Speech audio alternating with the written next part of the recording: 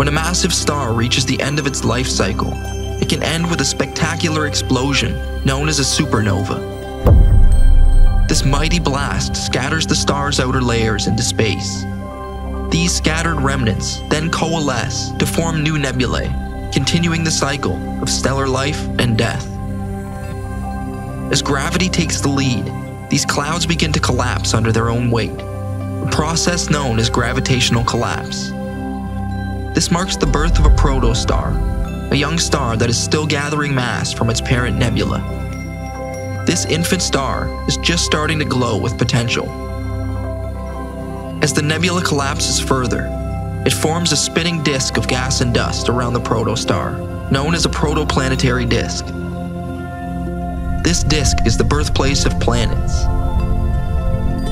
Think of it as a cosmic whirlpool, where gravity and collisions play key roles in shaping its structure. Within this protoplanetary disk, tiny dust particles begin to stick together through a process called accretion. Over time, these particles clump together to form larger bodies, known as planetesimals, the building blocks of planets.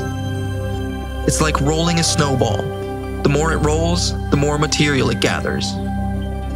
Gravity then pulls in more material, causing these planetesimals to grow even larger. As they continue to collide and merge, they form protoplanets, the precursors to fully developed planets. Imagine a chaotic dance of cosmic collisions, leading to the birth of new worlds. As protoplanets take shape, they undergo a process called planetary differentiation. This is when heavier elements sink to the core, forming a dense center, while lighter elements create the mantle and crust.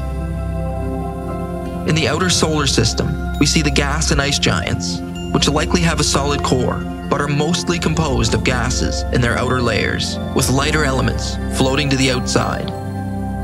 This layering is crucial in shaping a planet's structure and geological activity.